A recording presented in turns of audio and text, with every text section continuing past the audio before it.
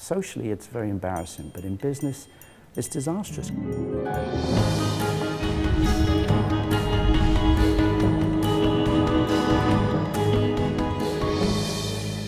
Welcome to Work Smart. I'm Amber Mack. On today's show, we talked to memory expert Bob Gray about his top 5 recall strategies.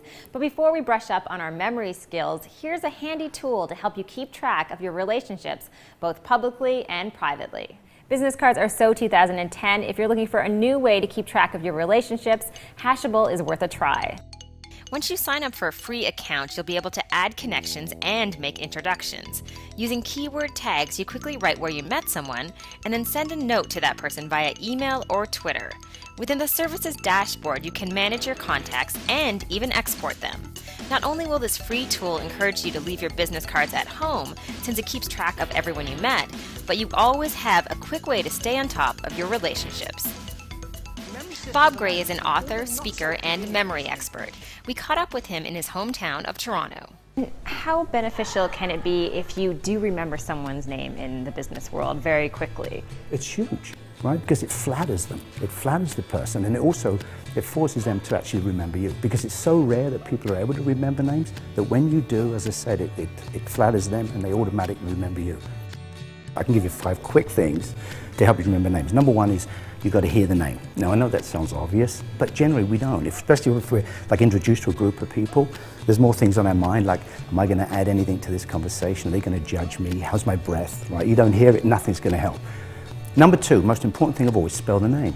Now, it doesn't matter if you spell it incorrectly or correctly, but the conscious act of spelling a name forces you to hear it. Right? Number 3, if it's an odd name, make a remark about it, ask the derivation in the background, ask them to spell it, use it once or twice in the initial conversation, but don't go crazy. I've had people say, I've read that you've got to use the name 7 times. What are you, nuts? Once or twice, and then use the name when leaving. You know, nice to meet you, Amber, hope I see you again. Now, those 5 things, in conjunction with a visual association, you can remember as many people as you wish. Amber would literally be a gem, like an amber, right? And I would associate it maybe with your hair or something that stands out. Right now, if I was to meet you, I would take this necklace, and where you have this brooch, I would rip off that brooch and replace it with a big amber gem. It's all businesses, relationships, right? And building relationships, foundation is remembering names. And then you can extend it and remember spouse's name, child's names, interests, hobbies, you know, the foundation of all relationships. It's huge, and it's not tough. There are literally thousands of different tools that you can use to remember the important things in your day. I went to Twitter to find out which ones you recommend. Geekanoids is a fan of old school pen and paper. Shira likes the Stickies app and digital alarms. Mark remembers what's important with To-Do and Basecamp.